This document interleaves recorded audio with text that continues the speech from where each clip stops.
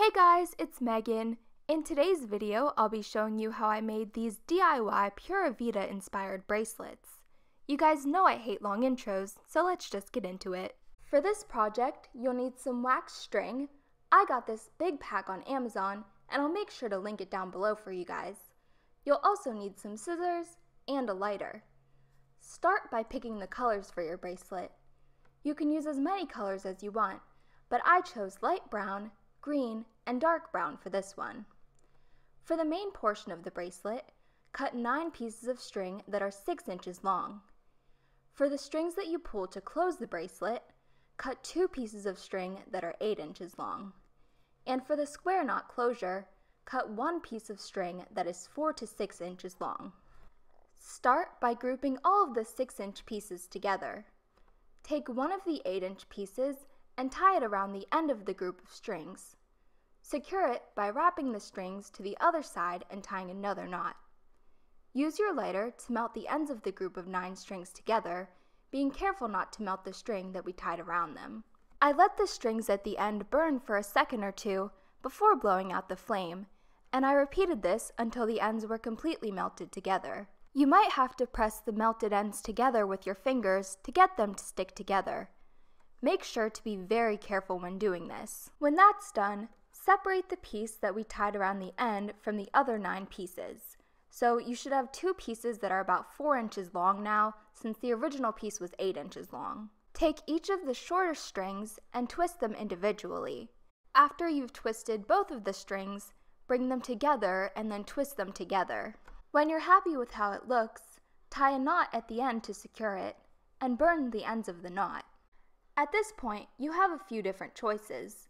You could leave the strings as they are for a traditional Pura Vida style bracelet, or you could braid the main strings together for a different look. You could also add a charm or a button in the middle of the bracelet, like I did for these bracelets that I made for my recent trip to Disney World. In any case, when you're happy with the main part of the bracelet, tie the other 8-inch piece of string around the opposite end of the bracelet, the exact same way that we did before. Finish off this end the same way, using a lighter to melt the ends of the group of 9 strings together. And just like we did before, twist one of the remaining strings by itself, then twist the other one by itself, and twist them together. Tie a knot at the end, and use a lighter to melt the ends of the knot. If you want to add a little charm, like on the real Pura Vida bracelets, add it to one of the strings before you start twisting it. To make the adjustable closure for the bracelet, bring the ends together and secure it to your work surface with a piece of tape. Tie the smallest piece of string that we cut earlier around the twisted ends, and then make a few square knots. To make a square knot, bring the left string over the middle strings, making the number 4. Bring the right string over the end of the left, under the 2 middle strings, and up through the loop. Now, for the right side, bring the right string over the middle strings, this time making a backwards 4. Bring the left string over the end of the right, under the 2 middle strings, and up through the loop. Repeat this, alternating between the left and the right about 4 or 5 times. When you're done, cut off any excess string and use a lighter to secure the closure. And that's it. Now you have your very own Pura Vida inspired bracelet.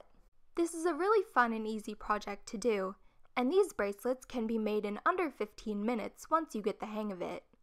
I paid about $18 for a pack of 28 colors of string, which is about the same price as 3 basic Pura Vida bracelets. I've already made about 20 bracelets, and I still have a ton of string left. Of course, the real Pura Vida bracelets are really nice and they donate to a bunch of great causes, but if you want something that's a little less expensive and a little bit more customizable, this is definitely the way to go. So thank you guys so much for watching. I know that this was kind of a shorter video, but don't worry, I have another sketchbook ideas video coming probably on Sunday. I just wanted to have something up for you guys in the meantime. Make sure to follow me on Instagram, it is @WellerMegs. And yeah, I love you guys so much, and I'll see you guys later. Bye!